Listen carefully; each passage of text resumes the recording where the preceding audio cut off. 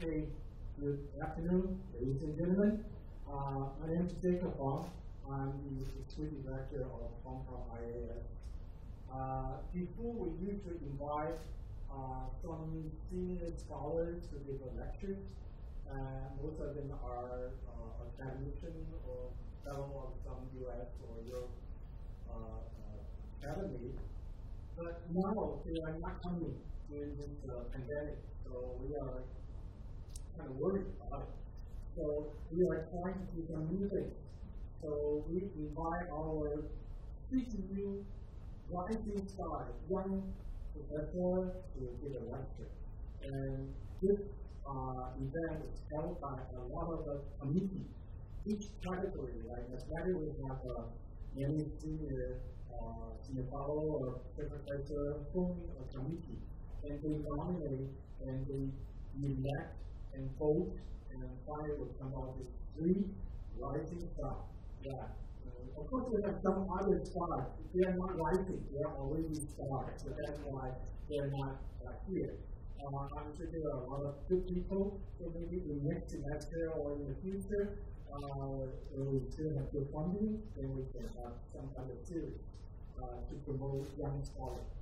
And all the lectures today and also all other series in chemistry, physics, material science, life science will be video recorded and uploaded to our website. And also we will write some articles and pass to newspaper, social media, and also to Nature and Science magazine. So all your story, your lecture will be covered worldwide. So many people will know what you're doing. So it's free promotion for CBU and also for our rising star scholar. If you Professor Young, you will see that he's not happy with me. He's supposed to be the rising star from the pure science, right? But he's already a star, right? So you have too many science and nature papers, so okay. So anyway, suppose we have a 3 lecture. It's I hope have a very pleasant and fruitful time. So we will start from Professor Wang Junhui. Okay. He received PS from Peking University in 2001 and a PhD from University of Minnesota, USA in 2006. And he was an assistant professor and then an associate professor at the University of Illinois at Chicago from 2008 and to 2013.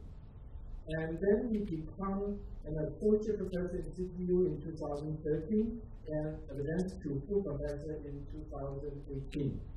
And Professor Wang Junhui's main research interest is on the statistical machine learning and its broad application in biomedicine, engineering, finance, IT, and other data-related areas.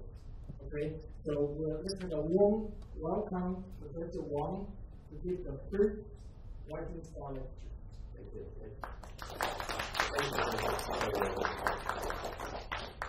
Thank you very much for the nice introduction, Professor Wang, and also thank you all the members of HKIAS for the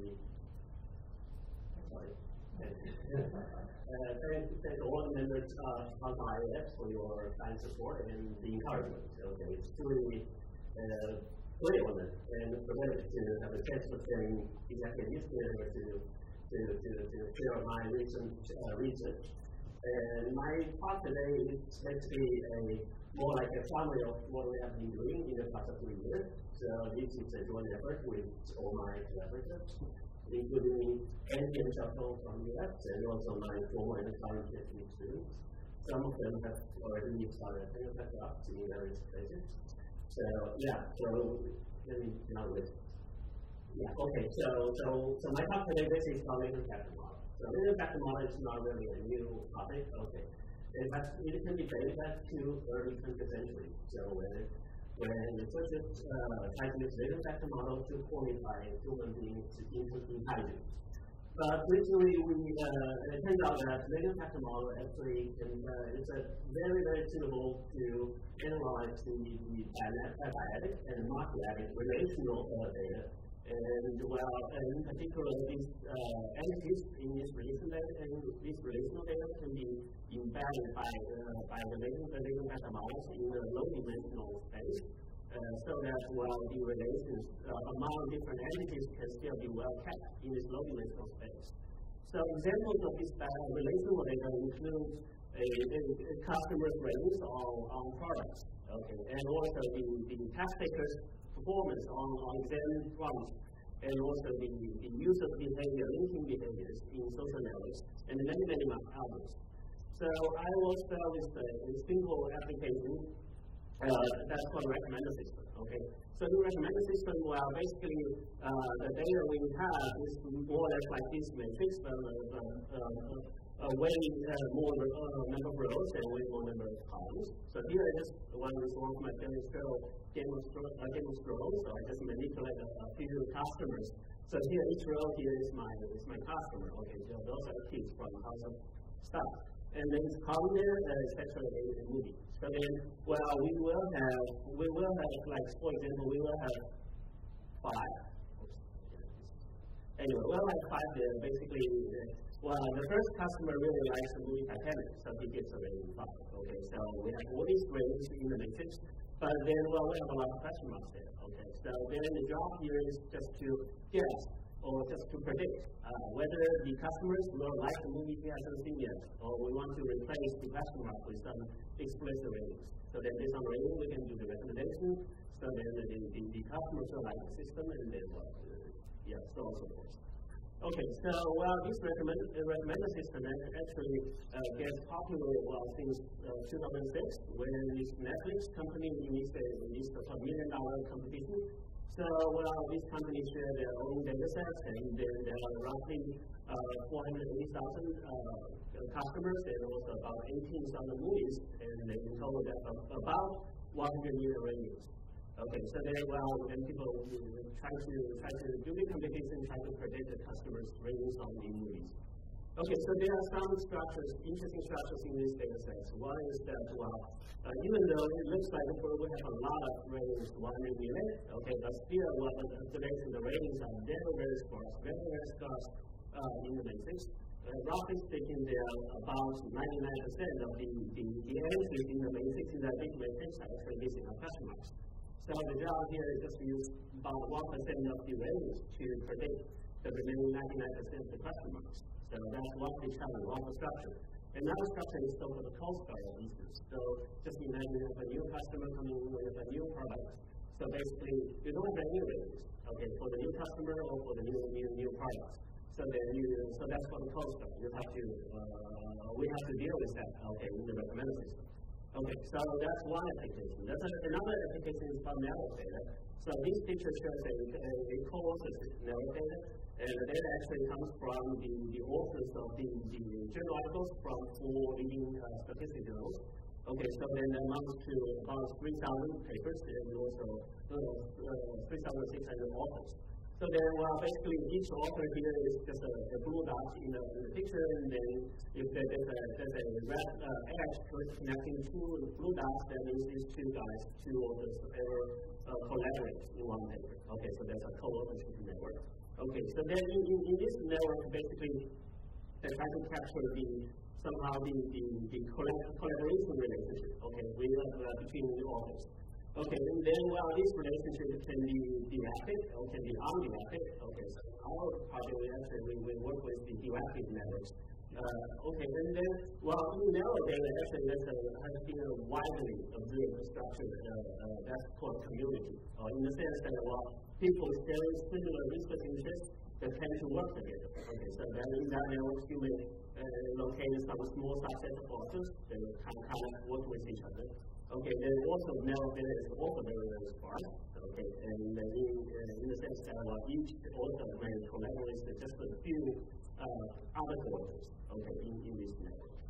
All right. So so now this is what we do. Okay, by using the latent data model. So given that we have this dyadic relational data that can be described by a matrix. Okay, so n rows and n columns. So in recommender system, these elements will be the user U, the rating of user U gives to the item I.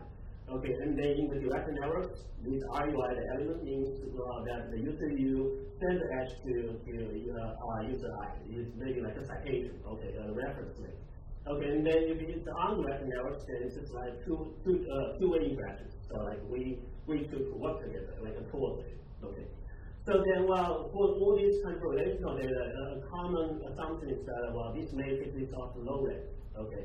So in the sense that we usually assume that the rank of this rating matrix or this relational data matrix is small rank. Okay, that's equal to a given number of k.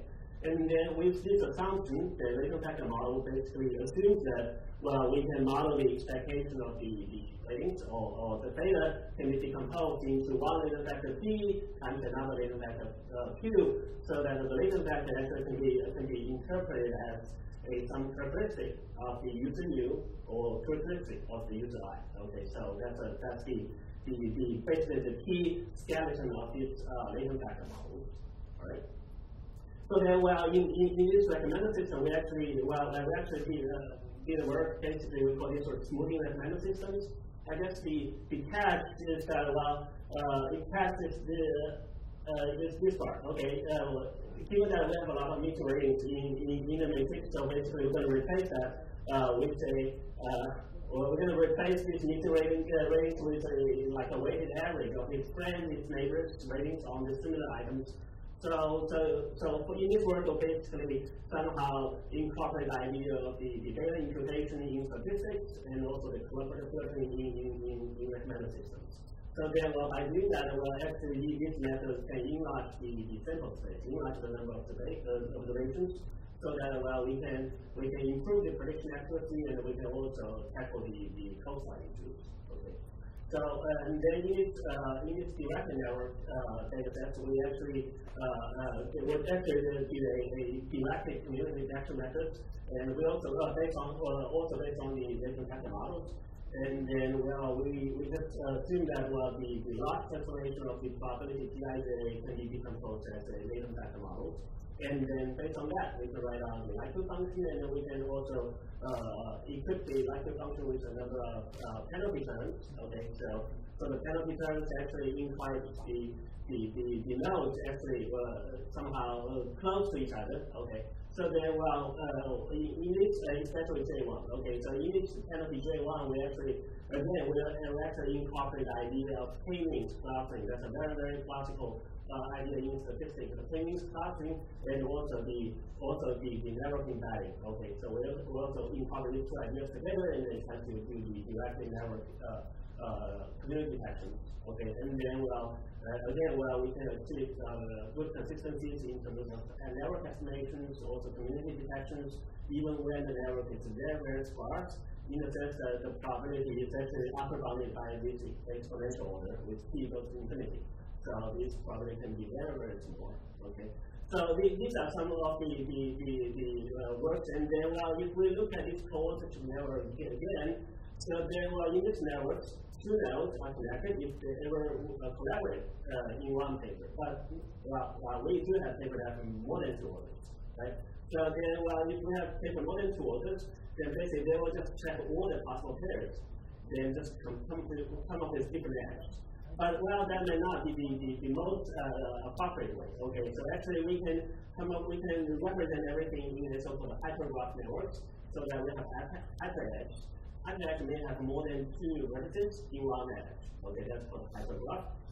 Okay, so here I just give some 4 examples of hypergraph. On the left, that's a very famous funnel plan. Okay, that's a 3 uniform hypergraph. So we have 7 hyperedges here, and each hyperedge has 3 vertices. Okay, on the left. And on the right, that's actually a manipulator. Okay, we just simply generate this hypergraph networks. That's a non-uniform hypergraph network. So in this hypergraph network, some edges have only 2 vertices, but some edges, such as E5, have 4 vertices. So then the cardinality of this edge is actually different. So it's called a non-uniform hypergraph. Okay, so yeah, so now mathematically we can denote the hypergraph with a node set B and also the hyperedge set E. So then a hyperedge here is nothing but simply a non-empty subset of the vertices. Okay, So then we call this hypergraph a uniform hypergraph if all the hyperedges have exactly the same number of vertices. Okay, so then if it's non-uniform, if the hyperedge dynamic can vary from one to another. So you may have a hyperedge with 2 vertices, you may have a hyperedge with 20 vertices. Okay, so that's a non-uniform hypergraph. Okay, so then in literature, people usually somehow convert a non-uniform hypergraph to the uniform hypergraph or even a graph network. Okay, so such as they do a projection approach, so they convert the non-uniform hypergraph into a graph network. Basically, they just see each pair they will be in the same hyperedge, then they will connect in the converted, in the projected network. So then they can convert it into a binary network, or they can project it to a weighted graph. The weighted graph, the weight actually depends on how many times these two guys work together. Okay, in the hyperedge, you just count the number of hyperedges where these two appear in the how many times they appear together. Okay. So then another approach is the decomposition approach. Decomposition approach is that we try to decompose the non-uniform hypergraph into a fraction of uniform hypergraph. Such as for this very simple toy hypergraph, we decompose it into a 2 uniform hypergraph on the left, 3 uniform hypergraph in the middle, and also 4 uniform hypergraph on the right. Okay, if we have more, then you keep on going. Okay, then eventually we end with a fraction of the uniform hypergraph. Then you can work on each of the uniform hypergraphs, and at the end of the day, you take a union, you take a section, whatever, and then you can have some inference results for the non-uniform hypergraph. But then if we do that, basically imagine that if we are working in the area that we have a long list of tools, then probably we are looking at a fraction of a large number of uniform hypergraphs. Okay, then computationally that takes a lot of expenses. Okay. So this is our proposal. So our proposal actually consists of 2 simple steps. Okay, the first step is the optimization step, and the second step is the embedding step, just like what we did for the navigator. So the optimization step is a very simple step. Basically, we just have, so first we assume that the largest hyperedge in the non-uniform hypergraph is of cardinality n, so we call this range. So then we just check all other hyperedges. If the hyperedge cardinality is less than n, we just simply add multiple vertices, actually the same vertices multiple times. Okay, and we call these additional vertices a ghost vertex. Okay, it has no meaning, but basically just like more or less like a stalking rule or a stalking node. Okay, so then so this optimization step actually is very, very nice in the sense that at the end of the day we are not looking at a non-uniform hypergraph anymore. We actually have a uniform hypergraph with order n. And then also for each hyperedge, we just see, okay, these bunch of guys are my ghost vertices, I can throw that away. So they have exactly the hyperedge in the original hypergraph. Okay, and then after we get this uniform hypergraph, we can do it back. Okay. So so here's the idea. So given that we have this very this toy hypergraph. So for example, we have this E4, for example, we have 2 vertices, then, the range here in this simple hypergraph is 4. Okay, the largest hyperedge has 4 vertices. So then for this E4, we're going to add 2 times of V6.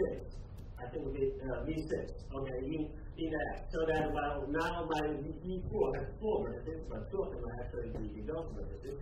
So then on the right, we actually have a uniform hypergraph now, okay? But actually it's not exactly the uniform hypergraph, it's actually, we call it uniform multi-hypergraph. In the sense that, some vertices actually appear multiple times, okay? It's not like every vertex can appear only one time, okay? I do have one vertex, those vertex that can appear multiple times. So it's called a multi-hypergraph. Okay, and then with this uniform multi-hypergraph, so I can represent this uniform hypergraph with a tensor. Okay, so then I have an n order tensor, and then each element equals to 1 or 0, depending on I do have an extra edge in the hypergraph, and then we just do a logistic transformation. This is a modified logistic transformation to incorporate the sparsity in this hypergraph network. Okay. And then, that's the first step. Okay, that's the next step. And then the second step is just try to embed these uniform multi-hypergraphs just like what we did. But now we have not a matrix. We actually have a tensor. Okay, but then we can just decompose the tensor very easily. Okay, so here we just use a type of decomposition here. Okay, we decompose this n-model tensor into this identity tensor multiplied by alpha 1, alpha I1, alpha IN. So each alpha I here is just an R-dimensional vector corresponding to node I in this embedding space. Okay, but just one catch is that remember we do have this additional ghost vertex, the n+1 nodes. Okay, so for that one we don't really need to embed it. We just simply set the embedding vector of the ghost ghost node to be 1, 1, 1, 1, 1, 1. Okay, so we don't really need to sacrifice our computing power to estimate the embedding vector for that one. And that this type of decomposition, Tucker-like decomposition, actually has the equivalent of CP decomposition form. Okay, so with this form, we actually can see that this data actually has a symmetric rank of R. Okay, then we can decompose them into the summation of this rank 1 tensor, the sum of rank 1 tensors. All right, so then based on all these two steps and the remaining part are pretty standard. So we do have this latent vector model there, so we can write out the likelihood function for this uniform multi-hypergraphs. Okay, so we can associate this likelihood with a community encouraging penalties, and then we can also show some statistical guarantee that eventually we do recover the two communities with a high probability, or the error between the two community and estimate communities actually converge to 0 with a very fast order rate of convergence. And then one catch is that these results hold as long as the sparsity in the hypernetworks is larger than this n raised to 1 minus m times log n. So that's pretty abstract, but I guess the idea is that as long as in these hypergraph networks, as long as the average node degree is log n, so we're able to recover the community. So in a sense, if we are looking at a hypergraph network with 10,000 nodes, so as long as the average node degree is 4, okay, so we're able to recover the community. So that's a pretty promising encouraging result. Okay, so then we actually apply these results to a number of real data sets. Here I just showed 2. So I thought I would probably explain the first one. So the first network is actually is about some medical terms. Okay, so the medical terms is about 2 different diseases. Okay, C04 and C10, and then there are a total of 318 terms. And then we just simply check, we have a number of articles, and we see if the articles contain these 2 terms, then or if these articles contain multiple terms, then there's a hyper-edge. Okay. So then in this real data set, we have a hypernetwork with 318 nodes, and we have a total of a little over 1,000 hyper-edge. That means we have a little over 1,000 medical research articles. Okay, so we have a second real data set that's pretty similar. Okay, I'll probably skip that. And then, just to show you the results, we compare our methods. We call these hypergraph embedding models against some other very state-of-the-art methods for the hypergraph networks. So then we can see that our methods on the first column, they actually produce a much smaller hanging errors than the competitors. So in addition to the better this community detection accuracy, this embedding model also provide a very, very nice visualization of the nodes. Okay, that is shown on these the right panels. So we can see that after we embed the nodes into this 3-dimensional embedding space, we actually can see that the nodes actually are well separated. Okay, into these two classes. Okay, the C04 and the C010 on the left, and also similar for the second examples. Okay, so these are a few messages I hope I can convey here. So first, latent vector model, even though it's very, very classical, but still finds the applications, finds the powers in these number of modern applications. Okay, and then latent vector models actually, or the embedding models in general, actually provide a very nice tool for improving prediction accuracy and also model interpretability. Okay, such as the visualization we can do for the nodes. And well, that's a question I've been thinking for quite some years. So for this tensor for matrix, other than low rank, will there be other structures? Yeah, I'm still trying to figure that out. Okay, we do have some ongoing works, including dynamic networks and also some other things. So I guess that's all. Thank you very much.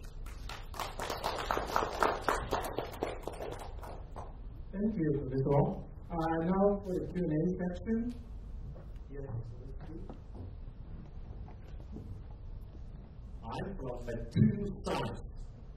In phase conservation, we do have latent heat. Okay, we know the word latent based on latent heat, but now your latent factor is different. So maybe can do some physical explanation. What do you mean in your model latent? Why do you need a latent factor? Okay. Thank you for the question. So, well, I think my understanding of this latent factor model or latent is something which is here on screen, but it's there. So just like the intelligence score, like what the example I gave in the first slide, like the intelligence score is there, but we cannot measure it. Okay, so that's why we try to use some tools to measure it and then translate it into this latent intelligence score.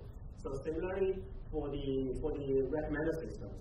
So recommender system, we try to use latent factors, try to capture the user preference, such as I want to see action movies or maybe some other movies. And the latent factors try to capture the movies characteristics. So this movie is about action, but there are a few features, a few superstars there. So these are things that we don't know why this guy liked that movie. So then we try this latent factor model to somehow capture the user preferences and also the movie's characteristics and try to match these two. So it's something that's there, so that's my understanding. In the big data era, maybe you find a lot of good application, isn't it? One question from one.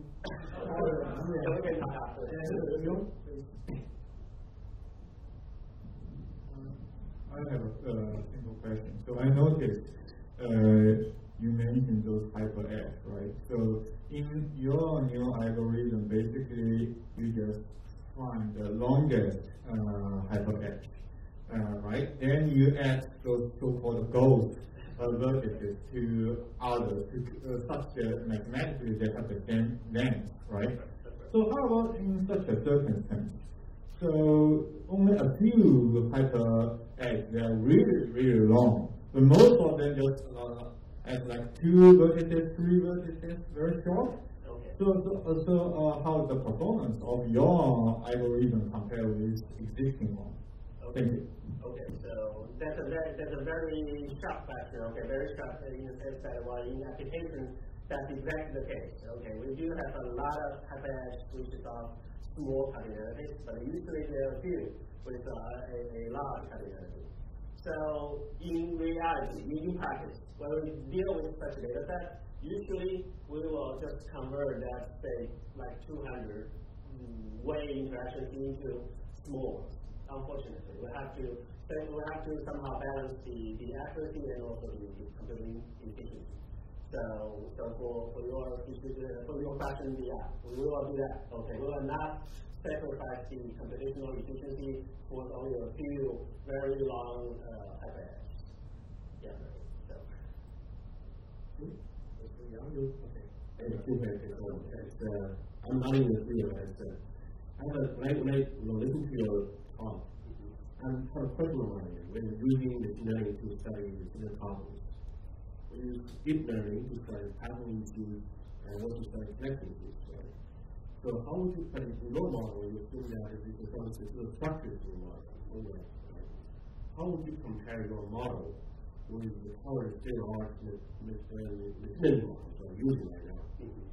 So, again,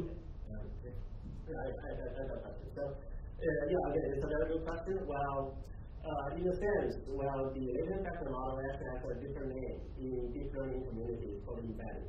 Okay, but there, basically, in addition to this network, they actually have a number of covariates of the node, the node covariates. So then what they will do is that they will first convert this node into so-called one-hot encoding in addition to the node covariance. So they have a long input. So then from there they're going to do some deep neural network structures, and then they are such things. But then I think the catch here is that first we do need a node covariance. So in order to start a neural network models, okay. So that's one. And the second thing is that even actually for the recommender system, even we have the node covariance, what we try to do is that we still try to combine the deep learning models with the collaborative filter. Actually, so now they have a name for that. It's called two tower models. Okay, they have one tower for the user, another tower for the items, but each tower is a deep learning model. And then at the end of the day, actually is a collaborative filtering to combine these two towers. So yeah, so I think what these people are doing now is to try to incorporate these deep learning structures with statistic structures or some structures in the domain of it. So so that's what we do.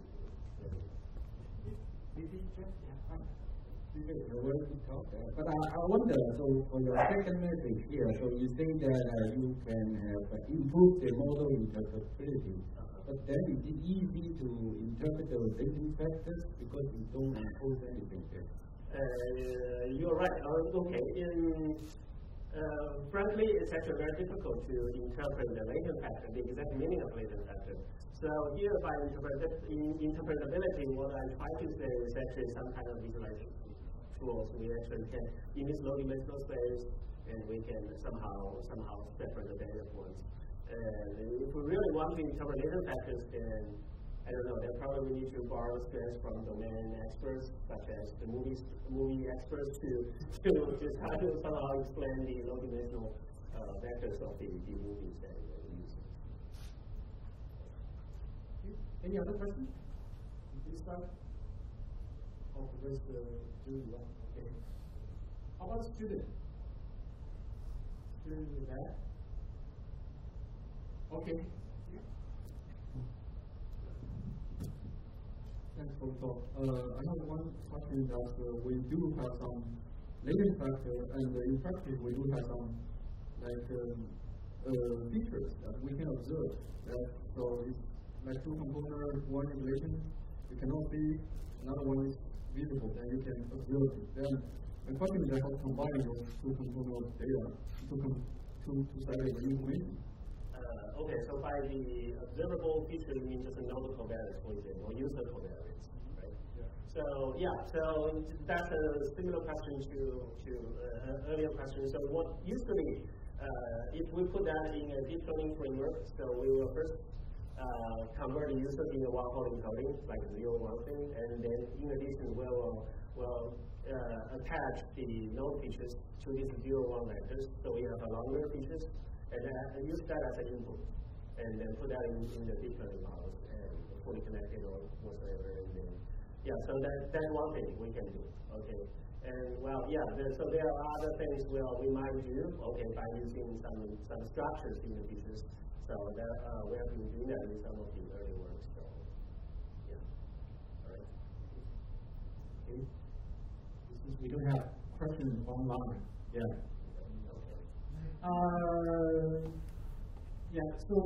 I think we have 3 talks. You have perfect timing coming up. So thank you very much.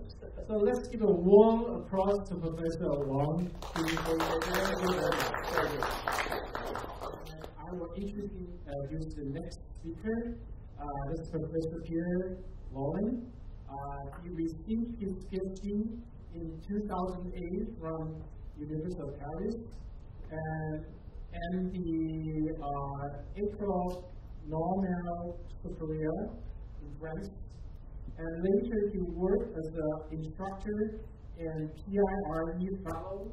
I think PIRE represents the Department of International Research and Education, very prestigious fellow at the Polish Institute of Mathematics Science in New York University, USA, from 2008 to 2011.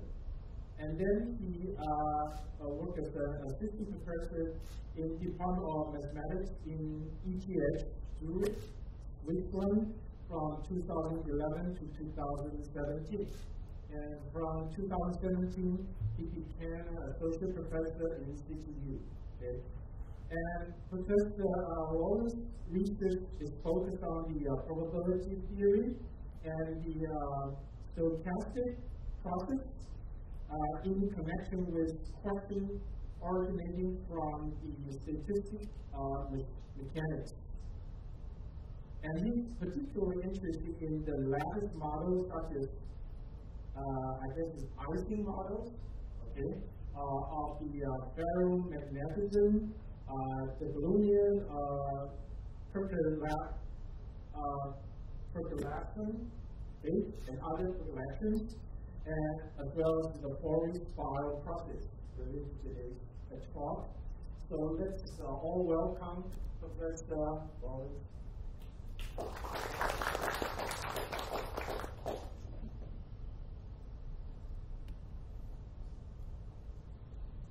Okay, so first of all, thank you very much for this very kind introduction. It is really my great pleasure to be here, and I was very honored to be selected as one of these three lecturers, and I think this is a very fantastic opportunity to showcase my recent work. And I would like to thank Professor Wang and all senior fellows of the HKIAS and members of the committee for selecting me. That's really my great pleasure. Okay, so today I decided to present a stochastic process coming from statistical physics, on which I have been working in the last roughly 10 years. And here I will see my collaborators in this series of works. So Overlander from Amsterdam, Latent, White.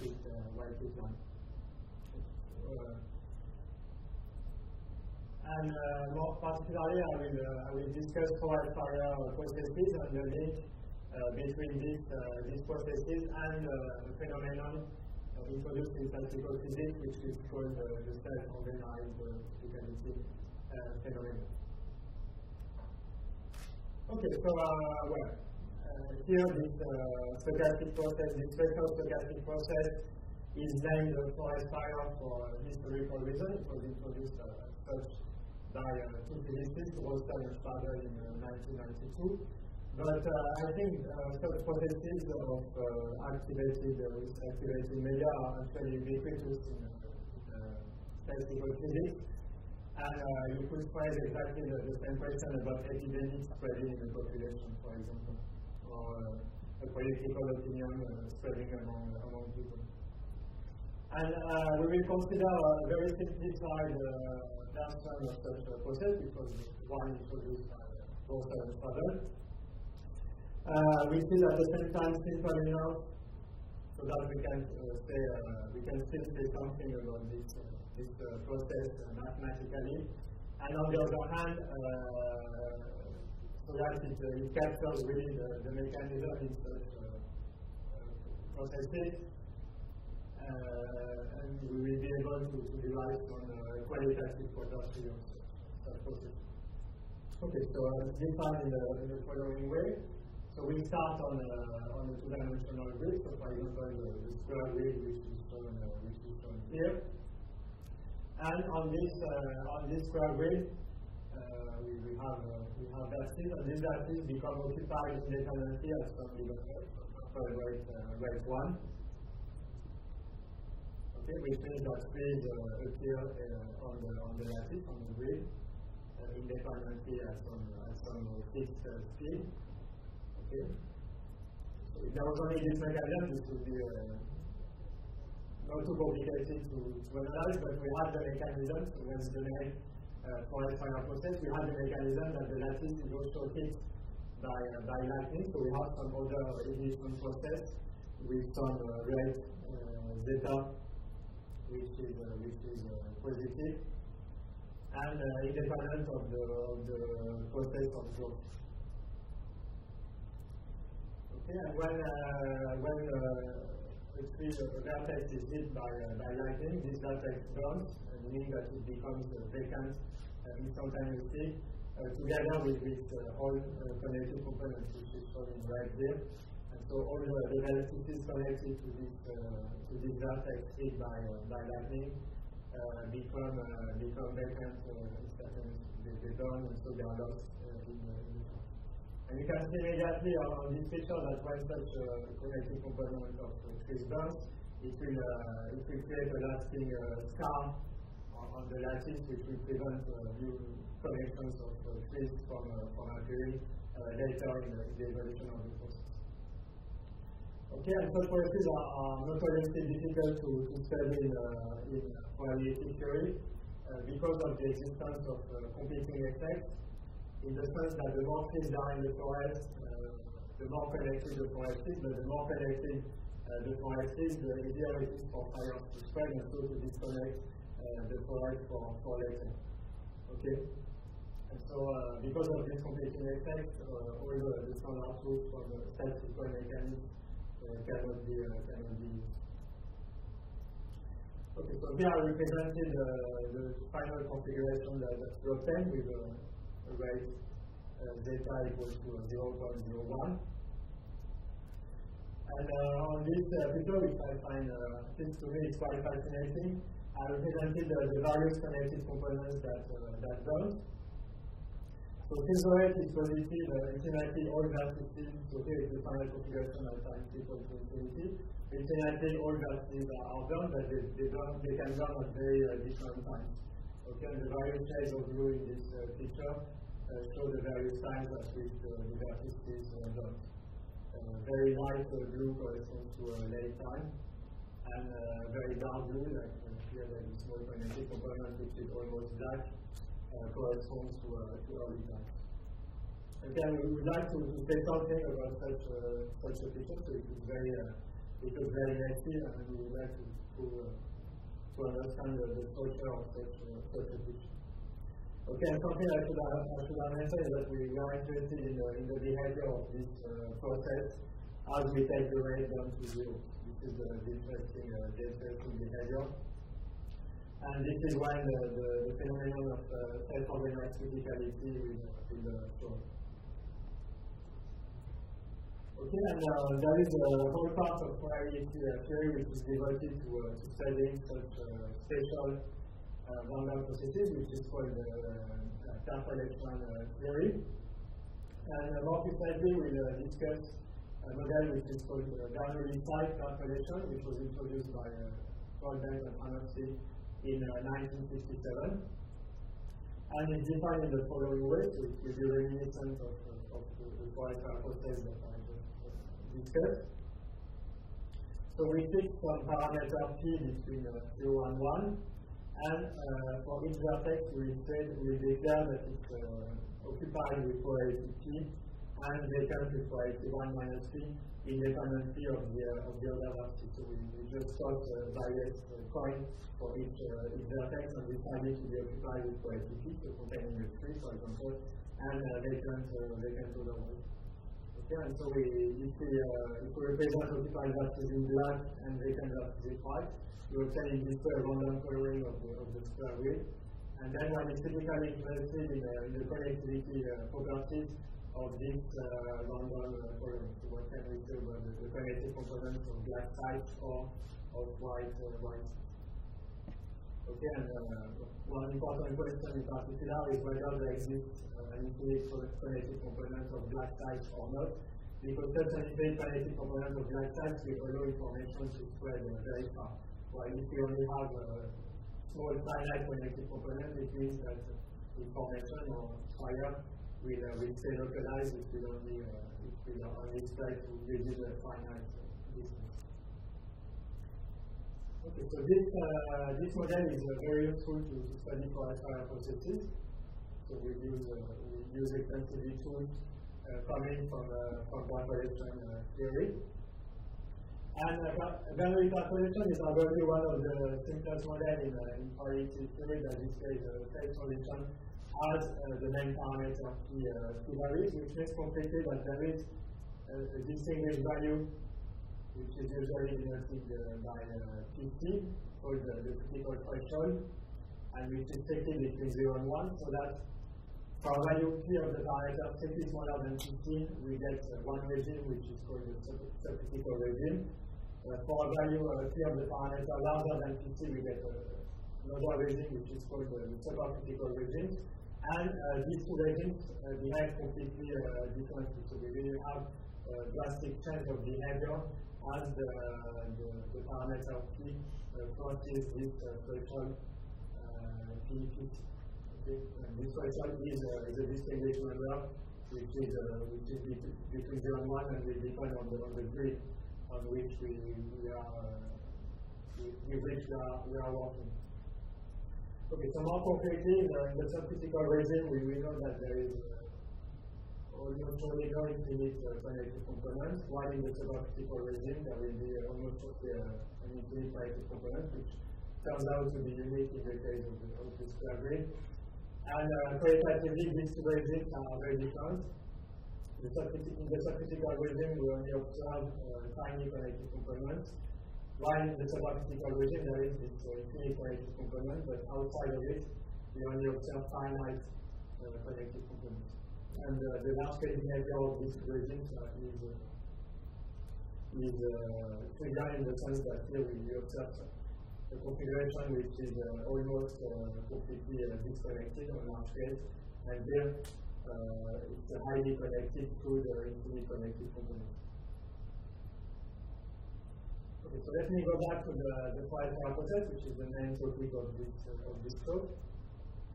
And let me observe first that in the absence of fires, we will simply get one unit cycle relation with a parameter depending on time. And the parameter is given by this formula P of t, which is equal to 1 minus e to the minus t. Okay, so here we get this formula with a constant 1 inside the exponential simply because we assume that the vertices become occupied at rate 1. And the relevant macroscopic behavior of this process starts to occur around the critical time Tc, where this density P of t crosses the threshold for Bernoulli side calculation on the square root. Okay, so we can define the critical time Tc by this relation P of Tc, so 1 minus e to the minus Tc is equal to 2 side of V2.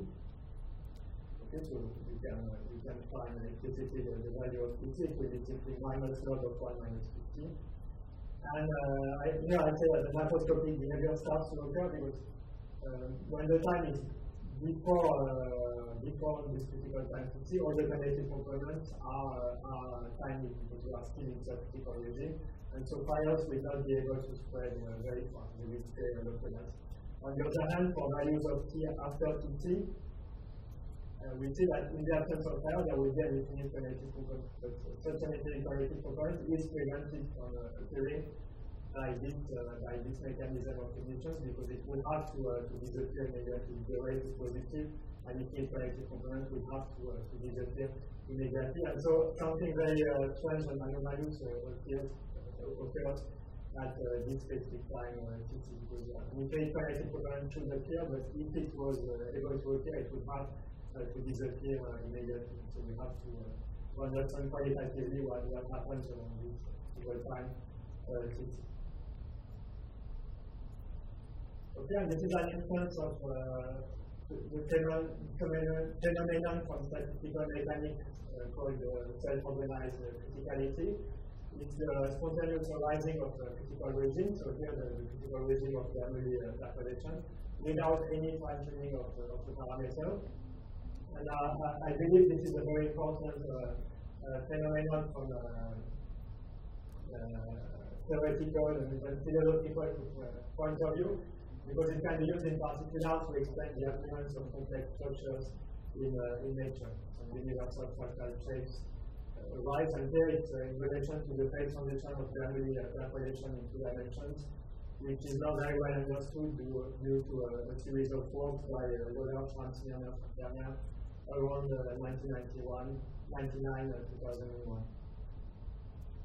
And here in this particular case, we obtain random shapes which are related to a now well-known stochastic process in probability theory, which is called the Navier evolution process, with the specific parameter kappa equal to 6, which corresponds to Bernoulli interpolation. So the SNE process is a one-parameter family of processes, and the particular value kappa equal to 6 describes the critical regime of interpolation. So this I don't have time to explain, but let me just mention that it had already been observed by physicists earlier that interfaces created by diffusing particles are approximately fractal interfaces with a dimension which turns out to be very close to 7 quarters. So it has been observed experimentally and numerically. And this 7 quarter, it is by no means a coincidence. It's actually the dimension of interfaces in Bernoulli interpolation at criticality. So it's quite a striking observation. And around 10 years ago, I was able to give a precise mathematical statement along this line, simplify the model. Now we consider n particles starting from a given vertex on the grid. We let them diffuse independently, so perform what we call independent quantum groups on the lattice. Then, as the number of particles n tends to infinity, and if you take the time proportional to n, we observe a macroscopic boundary that looks like SNE with parameter 6 in the n tends to infinity limit. Okay, so this is another instance of self-organized criticality, which I particularly like. And let me go back now to Pierre's hypothesis. So we've seen that it's natural to introduce this particular critical time TT defined by this relation. And I explained that before time TT, we are still in the third critical region, so we only observe tiny connected components. And so in this regime, fires will not be able to spread very far. They will stay localized, and if you take the rate zeta to 0, the rate of ignition, you will actually not, so the fires will disappear in the limit. You take zeta smaller and smaller. So this is actually not too difficult to prove. An important question is whether what happens at and after the critical time So can you get a qualitative description of the process around the critical time t? What can we say about the probability that given vertex, for example, the origin of the square grid burns before time t? So does it converge to so you fix any t larger than 2t? Does it still converge to 0? Does it converge to 1? Does it converge to some number between 0 and 1? So it's still an open question actually. And suppose now that we allow recovery, so we allow burn vertices to become occupied later at rate 1. And what can we say about the equilibrium distribution? So if you wait for an infinite amount of time, and at which speed does the process converge to this equilibrium distribution? Okay, and this is a typical example of a non-monotone process, so like this competing effect that I mentioned before. And because of this, very little was known before about series of and actually many questions still remain open. So let me mention briefly some of the results we obtained, which were not predicted in the literature before. So first we pointed out the existence of a sequence of exceptional scales, which are a function of the rate zeta. And we showed that we observed two very different behavior according to, so if we run the process in a finite box with a psi length, which is a given function m of the rate zeta, we observed two very different behavior according to whether the psi length of the box is of order nk of zeta for some k, so the same order as 1, of this exceptional states, or if it's between two consecutive exceptional states but far away from both. Okay, so in particular, the probability that even latex burst before time t is bounded away from 0 as zeta tends to 0 in the first case, shown in red, while in the second case it tends to 0 as zeta tends to 0. Okay, so qualitatively, these two cases are very different. And I like this result because it highlights the fundamental nature of forest fires, in the sense that if we look at this probability and we increase the size of the box, this probability is bounded away from 0 here, and then it tends to 0, then it's again bounded away from 0, it tends to 0, and so we have an oscillating behavior which is quite peculiar. Okay, and each of these exceptional states follows the power law in 1 over zeta with an explicit sequence of experiments which is strictly increasing and converges to this exotic value 48 over 50. And we also showed together with White-Kitlam that what we call identical avalanches arise, that if we look at a given vertex on the grid and look at the connected components running around it, the number of such connected components running around it tends to infinity as zeta tends to 0, but very slowly, like log of 1 over zeta, and we are even able to compute the explicit constant in okay, and I will conclude very soon. Let me just mention that in order to understand the theoretical behavior of forest fire processes, we have to understand the configuration of the forest right before time t. And we have to understand which parts of the lattice have been destroyed, have already been destroyed by fires at this time. And so this is an understanding that we had to develop in our work, and which I think could be useful in many other situations. So this is the type of environment that we have to analyze. Okay, so thank you again for your attention. Any question? Yes. Again, your model is very similar to phase transformation.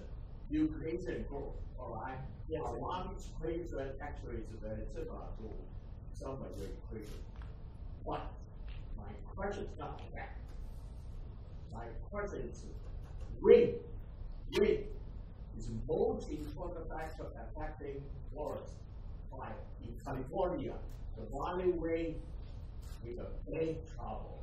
So my question, whether you can take wind into your consideration. Yeah, so it's a very good question, and there should be indeed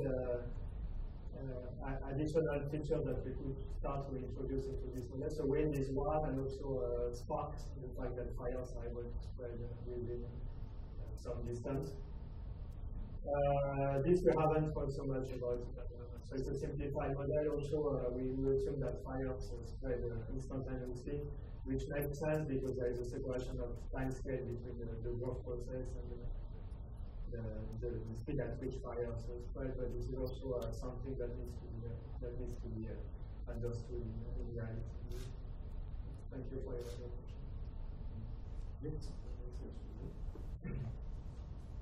Thank you very much. You mentioned trying to figure out universal structures or shapes. Yes. What are they? Are they classified? So in this case, it's quite remarkable. So it's a work of Nolin, Pierre, and Xianpeng, that there is a one-parameter family of random curves which are called standard evolution with parameter kappa. Kappa is a parameter which is positive. And we describe a wide variety of stochastic processes in the continuum limit. So in particular, the Z model of ferromagnetism, if you know about it, which corresponds to the value kappa equal to 3. It arises very naturally in the Gaussian field also. It arises with a model which is called self-avoiding monomorph, also the loop erase monomorph, and many different. So it's there is a we call it a meta theorem due to H1, we prove that if there is some, if the model satisfies some conformal invariance, so this is with the property in the continuum limit, together with some what we call domain Markov properties. I don't know how to explain it, but the fact that you can explore in some sense the configuration and only keep the information along the boundary. If you have these properties, then you should observe Schrödinger evolution. But it's really a very beautiful part. Thank you. And then you can see that there are actually two phase mechanics among the people who work on this. I wonder if you can use your model to predict the COVID-19 pandemic. Yeah. Can you? It's a good question. So we are very far from modeling, so I'm not sure it will be useful in a real-life situation, except that we're trying to predict and to capture some of the qualitative behavior of such processes. And so in that sense, it might be useful indeed for epidemiology. Any other questions? Yeah. Oh, yes. So I understand your model is basically D2 you can consider as on the total two-time, right? So is there any similar model or analysis available on a compact manifold, for example, unit sphere? Something like that. It's a good question. So on the one hand, these are really two-dimensional processes. So we're really using heavily the fact that we're in 2 dimensions, which is natural for forest fires to consider it in 2 dimensions. But for in other situations, 3 dimensions would make more sense. And in this case, we have we are really too few tools at our disposal to analyze such processes, because the data interpolation process itself is very poorly understood at the moment in 3 dimensions. So it's well understood in 2D, it's well understood in high dimension when you have enough degrees of freedom, but in low dimension, larger than 2 is not very well understood. On the other hand, if you take any other grid or a continuum setting or a 2-dimensional manifold, I would expect similar behavior to arise. Even though maybe mathematically we are not able to prove it really formally.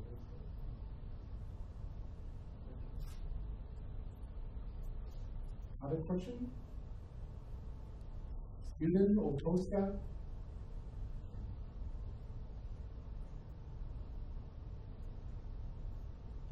Well, if some postdoc asks questions, can reach your salary.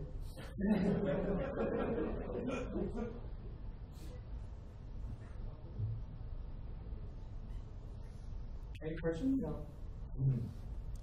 Can I increase my salary? Oh, sure. Well, actually, maybe I just follow from Jacob's question. So, besides forest fire, so this model can be used in other applications. Yeah, so thank you for your question. So I think that they've been indeed widely used in applications. So I'm not very familiar with those, but clearly in the context of epidemics or I think people are also interested in how, for example, an opinion spreads in the population. So you convince your neighbor, and then the neighbor convince someone else, or in some random graph setting. So these are, I'm not very familiar, but I know there is an extensive literature in statistical physics devoted to such models. And actually, Rosa and Schwaber were to this it. On the other hand, some of the very basic questions mathematically are still not answered. They are not really well understood also from people's point of view. For example, this theoretical evaluation that I was mentioning, they were not considered. We don't understand at all what the equilibrium distribution is, for example, which is the main open question. So we don't know what the limiting density of space is in the forest, which is It should be understood.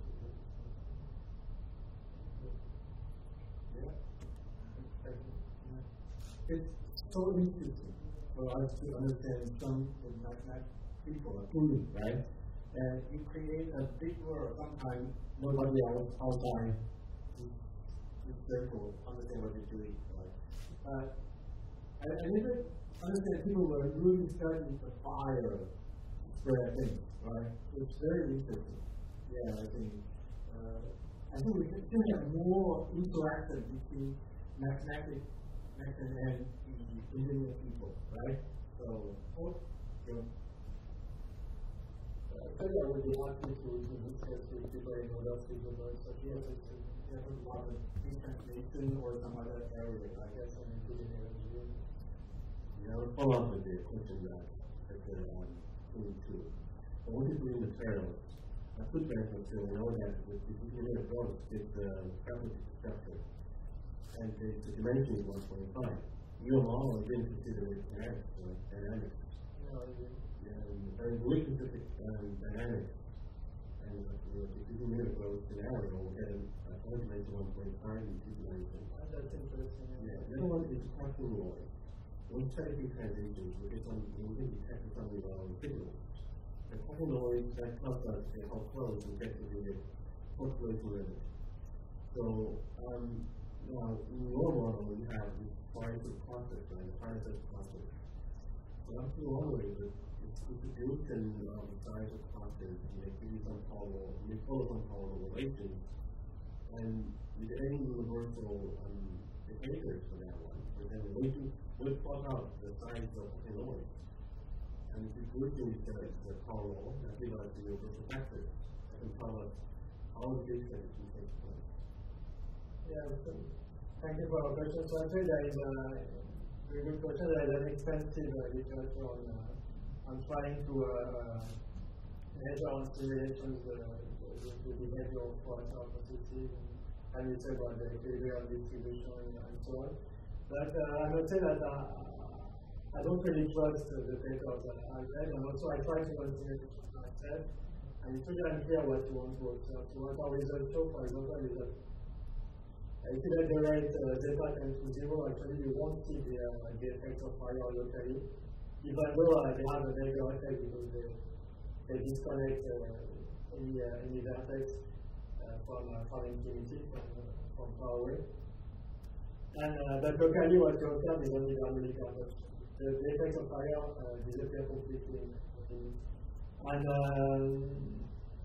what this result shows is this is a very subtle near-critical behavior that we are trying to capture, and it's not clear at all whether by considering box with silence 1 million we already capture the relevant macroscopic behavior. It's still a very distant level of one of our studies showing up, which is almost a constant simulation of this. So one of our motivations was time start really so maybe you two can communicate with each other and discuss. Yes, thank you very much. Thank you. Give a warm applause again. The first speaker will be Professor Xianpeng, and he received his PhD degree from the University of Pittsburgh, USA, in 2010. And he also held the current instructor state, very high competitive postdoc position, similar to Professor Nolin, at New York University from 2010 to 2013. And then he joined CTU in 2014 as an assistant professor and advanced to associate professor in 2020. And his research focus is on the partial differential equation in fluid mechanics. So, welcome, Professor. Thank you.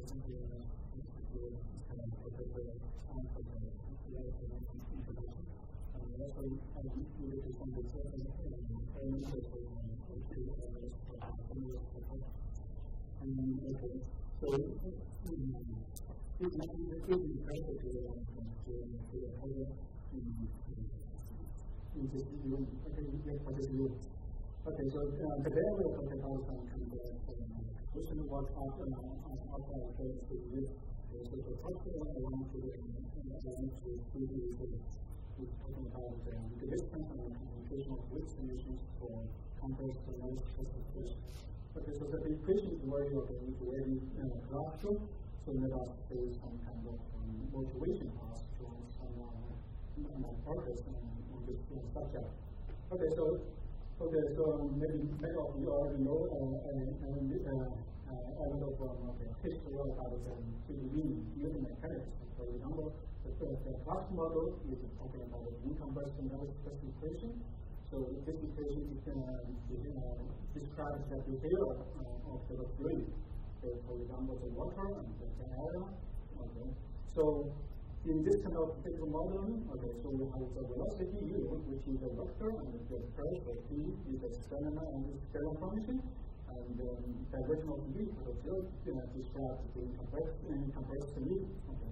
So for the physical modeling, we always clarify what's the energy loss we have. Okay, so we have the energy loss, which is described in terms of the kinetic energy, which is just useful. Okay. So this equation is just named after two well-known mathematicians or engineering figures. So which is called Navier and also Stokes. Okay. So this kind of equation is very understood in dimension 2. Okay. But in higher dimension, for example, in 3 dimensions, which is a very big case, the understanding is very quite unique. Okay. When we're talking about the equations, we always carry out when we're talking about the equation in 3 dimensions, we always carry out the singularity or the singularity. We don't know whether there is a singularity or we have some kind of singularity for Latent. Okay, 3 dimensions 3.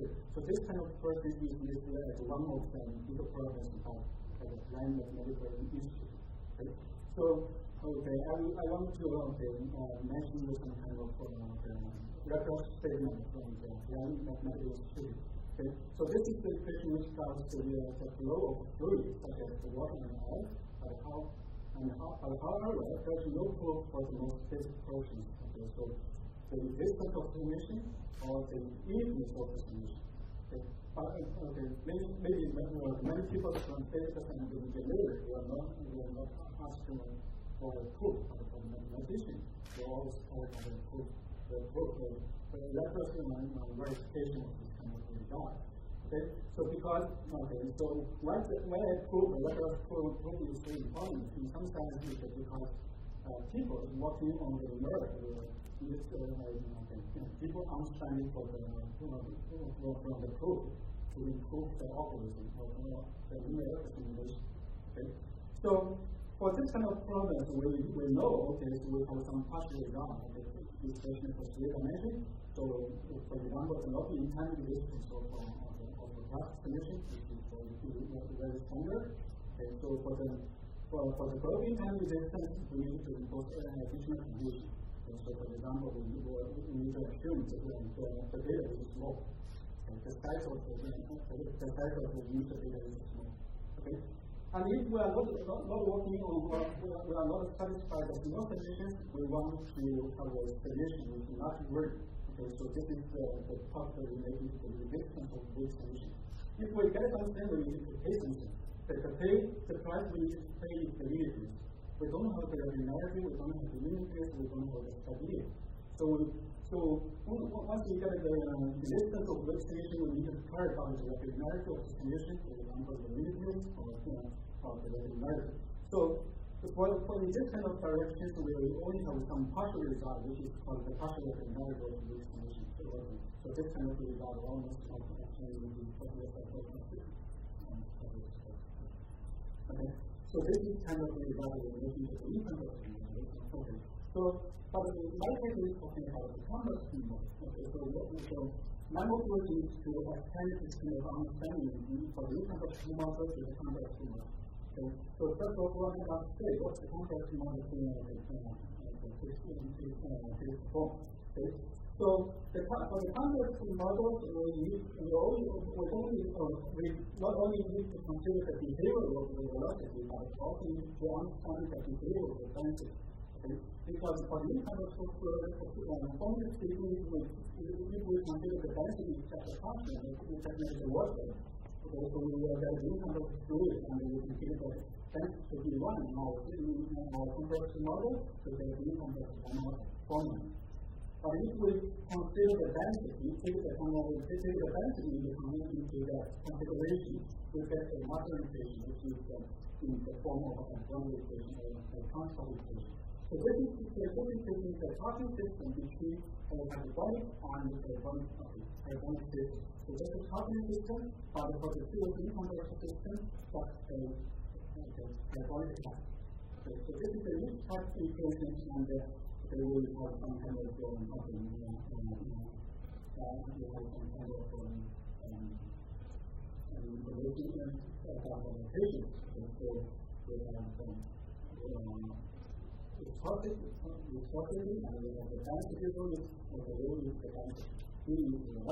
So we have some kind of relationship between the pressure and the common goal, and the density.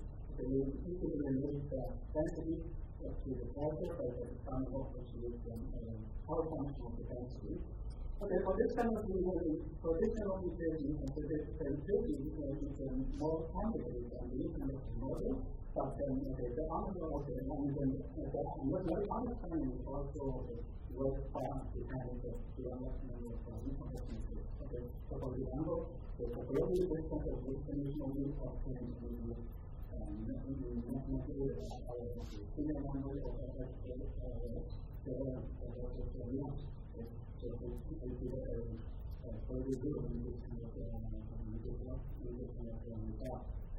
and we're going to look at the result of the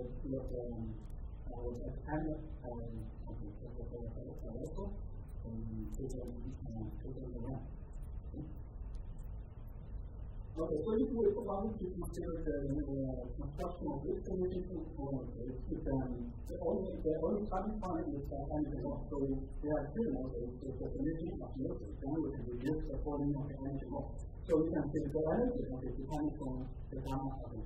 So particularly the gamma, we have a different of the energy, potential energy. Okay. So if the energy is conserved, so we have some kind of uniform bound for the quantity. For example, rho U squared and also rho to the gamma. Okay. And we also have some kind of regularity for the velocity. Whenever we talk about the velocity or the regularity, just means that we have some gradient estimate. Okay. So for this kind of problems, whenever we consider the convergence of weak solutions, we need to pay attention to the nonlinearity. Okay. So if we consider our equations, we only have 3 terms. For example, rho U, which is a momentum which is nonlinear in terms of rho and U, and also rho U squared. Rho U squared, this is related to the kinetic energy, and also another one is the rho to the gamma, which is the pressure. All those terms are nonlinear, so we need to consider the convergence in terms of weak convergence. Okay? So for this kind of nonlinearity, we have trouble for the nonlinear term rho U squared and rho to the gamma. For the rho U squared, if we want to get a convergence under the weak convergence, we need to care about 2 issues. One is the concentration, okay, and the other one is the oscillation. Because for the rho U squared, because you have some kind of regularity, which means we have some kind of information on the gradient. So we have some kind of we have some good control on the oscillation due to the regularity of velocity. So the only issue for the rho U squared, which is kinetic energy, we only need to care about the concentration, the possible concentration. But for the rho to the gamma, the pressure, because we don't have any information on the gradient, so we need to pay attention to both concentration and the oscillation phenomena. Okay? So in order to consider this problem, to overcome this kind of problem, we need to use some kind of good information about the function yourself. The function rho to the gamma is a converged function for gamma bigger than 1, and the density is a positive function. Okay, so this is the framework for us to handle just nonlinear time in the framework of weak convergence. Okay. So if we wanted to consider a little bit more, about the phenomena relating to the weak convergence, for example, if we consider if we wanted to consider the concentration or the oscillation, we take the pressure as an example. So for example, because we only have the L1 estimate of root of gamma. So L1 estimate only ensures the convergence of root of gamma in the sense of production measure. So we don't know whether the limit of is a function or not. If we have some kind of a higher integrability of the pressure, then we can ensure that the limit of the pressure is indeed a function, not just a measure. So in this kind of situation, so the concentration may happen. The concentration may happen. Okay. Even if we don't have a concentration, that means that we have the limit of the root of gamma is just a function.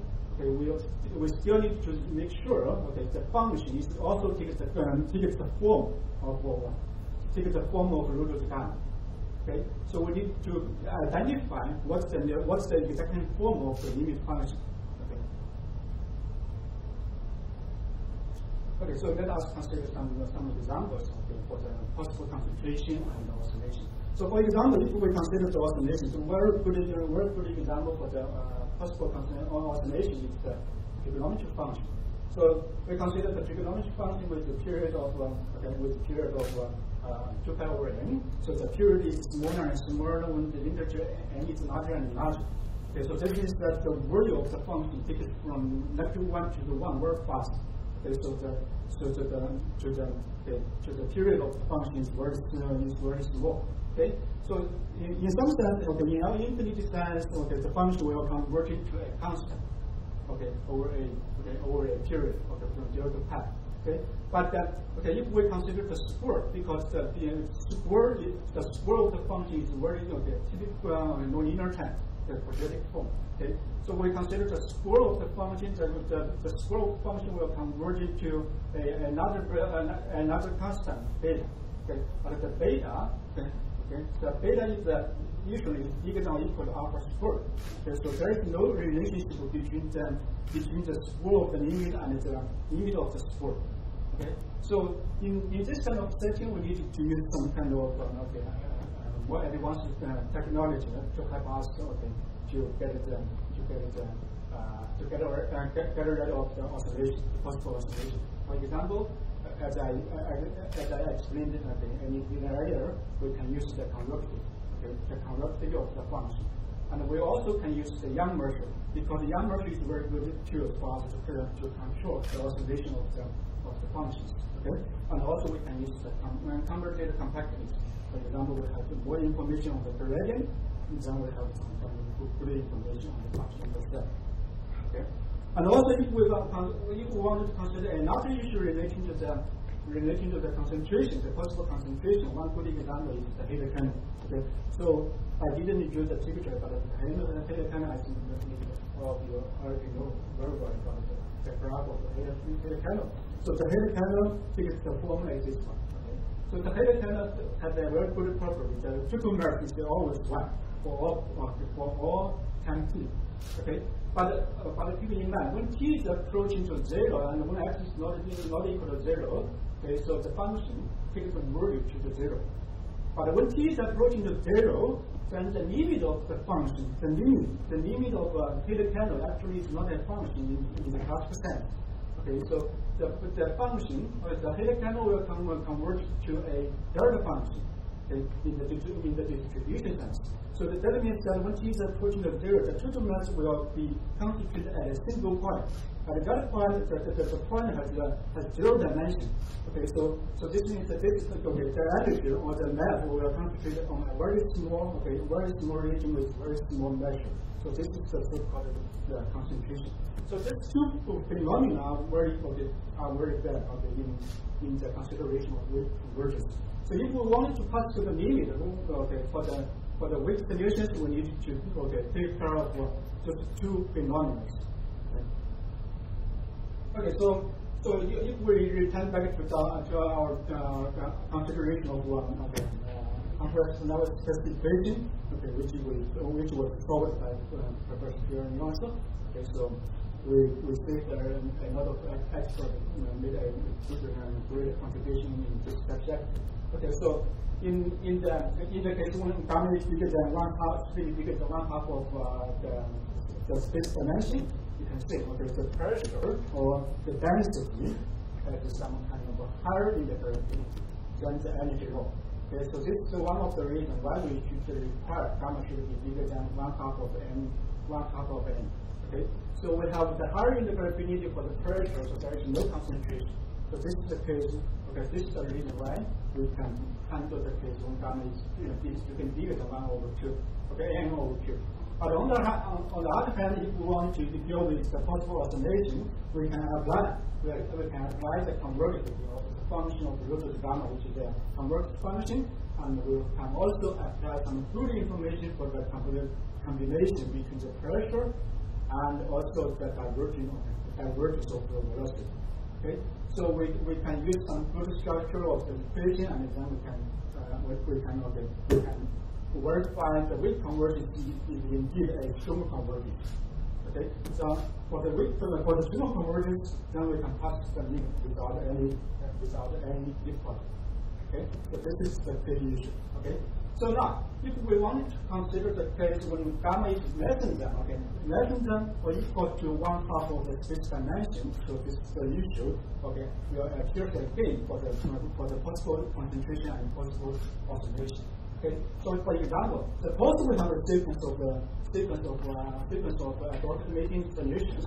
So we assume the solution satisfies the energy law. Okay, so this is the only information we can apply. So we have. Okay, so whenever we talk about the concentration, we are talking about the concentration of the density in our situation. So we introduce the density maximum function in the form like this one. Okay, so the mass over a very small mole. Okay, so the mass rho is the density, so the integration is the mass. The mass over a very small force around the point of x. So the energy estimate tells us that we have L gamma estimate for the density. So so we can use the Hertz estimate to get this kind of estimate for the density maximum function. You can see we have a vector s to the n times gamma minus 1 over gamma. So that means that when gamma is approaching to positive infinity, so that we almost have a vector s to the n in the line. So we divided the density maximum function by 1 over s by s to the n. We can see in the right hand side we almost get L infinity 1. So this means that when gamma is larger and larger, the concentration is weaker and weaker. So actually, when gamma is approaching the positive infinity, we are approaching to the incompressible model. So this is one of the reasons why when gamma is larger, then the problem is easier. Okay. So in other sense, this means that when gamma is smaller, then the possible concentration will be very challenging. Okay. So this is one of the reasons when gamma equals to 1, the concentration will be very serious. Okay. So my research up to now is focusing on the case when gamma is less than 1/2 of the space dimension. So we consider we don't know how much how bad of the concentration, but we can estimate the cell or the cost of dimension of the cell where the concentration really happens. Okay, so we get the estimate for the depth set or the concentration set of the density, and on the concentration set, the weak convergence is really weak convergence. But outside of the concentration set, there is no concentration and there is no oscillation. So the solution will behave very well outside of the concentration set. But inside of the concentration set, we have a description about the possible dimension of the set. Okay. So this is one of the results. But this kind of result is given in terms of the density, or we can say, okay, the dimension, positive dimension of the concentration step is a dispersion function with respect to the gamma. When gamma is larger, the dimension is smaller. And also, if we wanted to consider the problems in terms of the regularity of the velocity, that means that if we impose, if we improve a little bit the regularity of the velocity, and then we also have some kind of good description about the possible concentration, possible dimension of the concentration. Okay, so we have the parabolic Hausdorff dimension, and we also have the effective value of the Hausdorff measure of the step. And on the outside of the concentration, we have a higher variability of the pressure, which is the value of Q. Q is typically bigger than gamma. And also outside of the concentration, the width solution is actually the strong solution. Okay, so this is the result up and up for this kind of structure. And also, if we wanted to consider more, so we have some open purchase relating to this kind of subject. Which, the first one is the global time existence, because we only consider the case when the concentration is very small and we have some condition on the velocity. If we consider the problems without the restriction on the velocity, how can we recover the global time existence? And also, we wanted to study the regularity or partial regularity of wave solution when gamma is tricky. It is sufficient enough, because when gamma is sufficient enough, the fluid more or less looks like an incompressible model. So we may have some good result in this direction. So this is my talk. Thank you very much. Any question? Yes. Thank you very much. At some point we introduced this maximal density function, and we have some upper bound. So how do you use this upper bound? This upper bound. What do you use? How do you compute on this? So we from this kind of bound, we don't know, so it is not helpful for our computation. But we have some, from this kind of bound, we can get some intuition when gamma is larger, and what's the possible concentration will be. Okay. So actually, the dimension of the concentration, the Hausdorff dimension of the concentration set will be given in terms of the density maximum function. The density function more or less matches the class of the maximum function in harmonic analysis. Yes. So actually, because this kind of the density function is not derived by the power of the radius. So this kind of estimate will ask integration. Why this kind of concentration will help? Any other question? Yes. I can provide a very simple question. So when you talk about oscillation and concentration, you mentioned that for rho times u squared. So you know what I mean. So because you can control its gradient, so you only to worry about its oscillation. It's just concentration, right? But for practice, that's rho power gamma. So there's no you cannot control the gradient of rho in general. So you need to consider both oscillation and concentration, right? So yeah, I understand. That's obvious when gamma is bigger than 1. So how about when gamma equals to 1?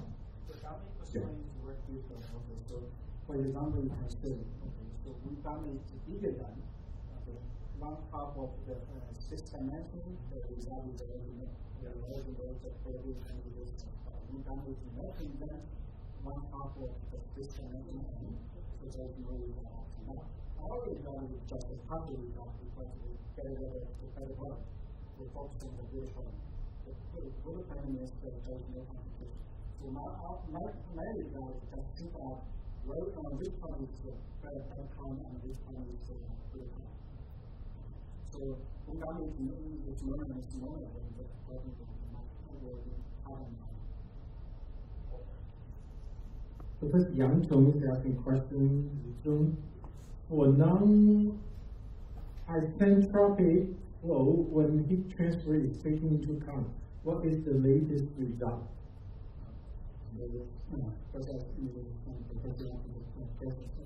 So when we consider the physical first, and I think at this moment we have some result for the taking down is bigger than one half of the Swiss dimension, but there is no result up to now.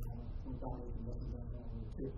And differently, okay, so when there is a heat transform, so the solution, the notation of the solution should be changed a little bit because different state. Okay, so if we have the equation for the heat, so the nonlinearity is so high, okay, so we cannot handle the convergence in the little sense.